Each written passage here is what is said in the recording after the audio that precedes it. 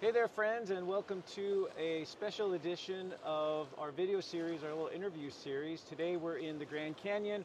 We're on day 4 of a great river trip here with Western River Expeditions. And I thought it'd be fun to spend a minute talking with our lead boatman, RD, a little bit about his experience in the canyon, why he comes here year after year, and just get his perspective on the Grand Canyon. So let's go ahead and join RD. So RD, maybe tell us a little bit about how you got started just boating in the Grand Canyon, just that origin story and why you come here. All right, yeah. Got started boating just growing up with family, growing up in Idaho. We'd do rafting trips with the family as kids, starting on the Snake River. Then we did some stuff down in the desert on the Green River. And once I graduated, I figured it was a good way to, put myself through college, and just fell in love with it and have kept doing it ever since then. So were you working towards like the Grand Canyon, or was that just an opportunity that came to you? Or it was more just kind of an opportunity that came to me. I never thought that this would be, my lifelong journey, but as I kept going and ended up in the Grand Canyon after a few seasons working up in Moab, just fell in love and haven't been able to leave. The canyon has a way of drawing you back. I actually have tried to go do other things, and then I end up right back here every time. So what do you think is what it is about the Grand Canyon that keeps pulling you in? Do you think it's the experiences with the people? Is it more the place? What for you personally is like the big draw? I think it's a combination of both. The place, it's the Grand Canyon. It's obviously an amazing, beautiful area. And then, for us, it does get like a job. We're down here sometimes 12 times a year for days on end. And for us, what makes the trip sometimes is getting to see it through everybody's eyes that we're taking down for their first time, right? So that's kind of what makes the job fun for us sometimes, is getting to share it with everybody and watch them explore the places and see the rocks and the formations and all the little things we get to do, and of course go through the rapids for their first time. And it's a place where adults can come down and kind of revert to being a kid again, because it's just a big playground down here. So it sounds like you enjoy watching other people have that first experience, maybe not having the tethers of our daily kind of social lives where we're kind of like trying to be professional. People can just kind of get stripped down to who they are as a person. Is that pretty accurate? Right, exactly. Yeah, you kind of see it progress on the trip, right? The first day, everybody's a little hesitant, kind of quiet, and then by day 2, everybody starts coming out of their shells. And then especially on rapid day, it's just everybody's all in, having a good time for the most part, enjoying themselves, doing things they wouldn't do in a normal life.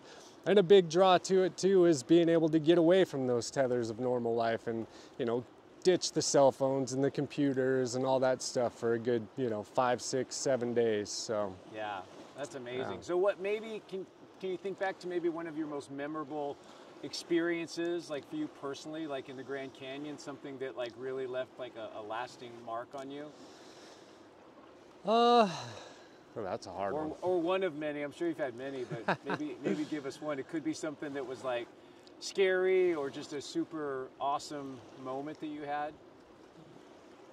I've shared a lot of just memorable moments with people and the crew down here.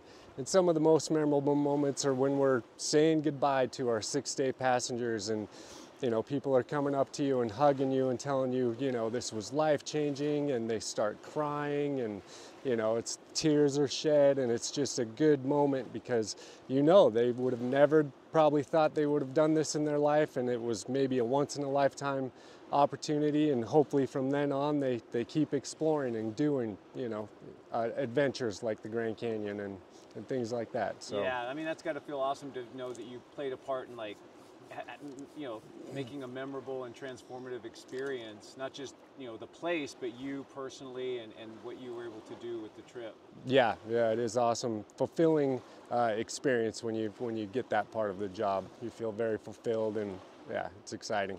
Awesome. Well, hey, thanks so much for sharing a little bit with us, and we appreciate it. Yeah, thank you. All right. All right, so next we're going to hear from another part of our river guiding crew. This is going to be Janelle. who's the other guide on our trip. So let's go ahead and meet Janelle. Hi Janelle, thanks for taking time with us today. Yeah, of course, happy to be here. Yeah, so maybe just start by talking to us a little bit about how you got into guiding in the Grand Canyon and maybe guiding in general. Yeah, so I got into guiding right out of high school. My older sister kind of got involved in the river community in Moab, and I was around 16 or 17, and I went on a few day trips with her, and I just saw like how cool it was, and like got to see like the community, and I got to see my sister be like really strong, and I just like from that point on knew I wanted to be a guide somehow. I knew I wanted to get involved, and I talked to my sister, and she told me to apply for Western. She told me it was the company she wished she had applied for, and she pointed me in the right direction. And for a long time I really just thought it was going to be a little college job to like, I don't know, pay for semester to semester, but yeah, ended up turning it into a career, and I can't wait to be here. So you had no river experience coming in, but they trained you and kind of showed you the ropes. What were some of like the things you learned maybe that first year about your job and being a guide? Yeah, I learned everything, and I feel like I learned a lot about myself along with like the training. I mean, they put me through like a month of really solid training down in Moab. It was like back-to-back river trips. I did my swiftwater rescue technician training, and at the time I did my wilderness first aid, and then I've now updated to like my wilderness first responder. But I feel like the thing I learned most was like being comfortable in uncomfortable situations. Like being out in nature is uncomfortable to some level. I mean, like the sand, the wind, the rain, you know what I mean? Like just like embracing that, like finding, let me rephrase that. I think I don't know who the YouTuber is, but they're like saying is like seeking discomfort. Right. And like looking out, like being excited for that discomfort. You know what I mean? Yeah, situations that help you grow that are like kind of hard and uncomfortable. Yeah, totally. Yeah, 100%.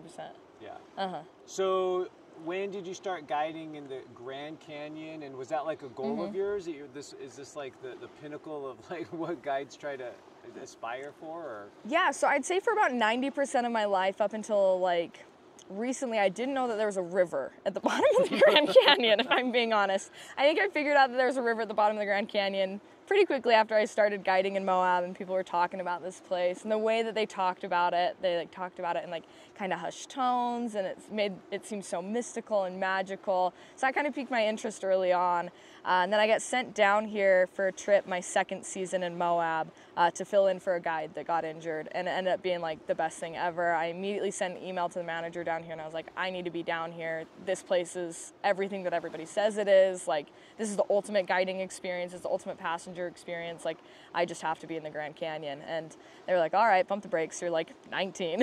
Right. And so they had me work another few years in Moab, and you had then to kind of pay your dues, it sounds like. Had to pay my dues, had to put in the hard work, and I'm glad that I did, because I made lifelong friends and learned a lot more about the river and a lot more about myself. And then, yeah, this February I got the offer to come down, and I was so excited to see it in my inbox, and yeah, awesome. Now I'm here. This is your first season in the canyon. First season in the Grand Canyon. Amazing. So what do you think it is about this place, or maybe river trips in general, that like resonates with people? That like what do you think it is about this type of experience that makes a difference to people? Good question. I think for me, I can't speak for everybody, but the river is a form of escape, you know, for everybody. Everybody's looking to escape on vacation, on our phones. Like, at the end of the day, we want to disconnect, we want to relax. Like, it's human nature. And I feel like I'm able to provide that experience for people, which I really enjoy, being able to, like, put your phone away, put things down, not check your emails. So, like, I think that's what draws a lot of people out here. But also, I mean, just the unreal natural landscape. I mean, we've talked a lot of geology this trip, and I've learned a ton. And I mean, you just look around and it is like postcard. Right. Like, it is just unreal. So I think that's what draws a lot of people to the river. But I think it's just like, I mean, it has everything you could want on a vacation, I guess. Yeah. So what about, like, maybe, can you think of the most memorable experience you've had on a river trip? Could be in the Grand Canyon, could be another one, but have you had any sort of experiences that were like really formative and like things that really stuck with you? There's been a few, but my favorite that I get more often than not is when I'm proven wrong by people. That's my absolute favorite. Is like, I really try not to make assumptions about people when I first meet them. I try and not judge. I try and like keep an open mind, but like we're all human and we all make assumptions about people. And sometimes I judge the people that are coming on these river trips. And I love when they prove me wrong. And more often than not, I am proven wrong and I am humbled by people. So that I think is like my favorite thing that happens on the river most often. And I'm trying to think of a specific experience for you. It could be a scary experience or something that like really just stuck with you for whatever reason. Let me think what I've got for you. I'd say my first time trip leading a trip in Moab. I was on the Green River, Desolation Canyon. It was my first trip lead, and it was a 3-boat trip, which is like just already difficult. You only had 3 guides working, and both of the guides that I was assigned, it was my first ever trip lead, and the guides I was assigned, it was their first time in the canyon since training. They hadn't been on a multi-day trip since training. And I was like, all right, here we go. And yeah, no, I was buckling in for a hard week. I kind of went into it with a slightly negative attitude of just like, this is going to be hard, this is going to suck, like, but we're going to get through it. And I was proven wrong by those guides. They worked their like asses off. They worked so hard. And it was just a really lovely trip to just, it was very empowering and just also I felt so supported also. You know what I mean? By these 2 18-year-old boys who had no idea what the hell they were doing.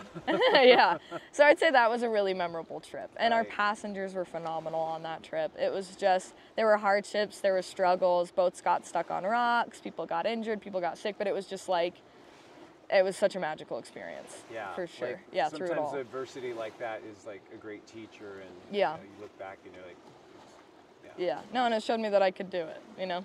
Which I liked, so. Well, it's amazing. Well, it seems like you've really like found a great niche like in this community and with this profession and what you're doing, and you're growing every year, and so I think that's awesome. So wish you the best, and thanks for taking a minute, and thanks for being our guide on this trip.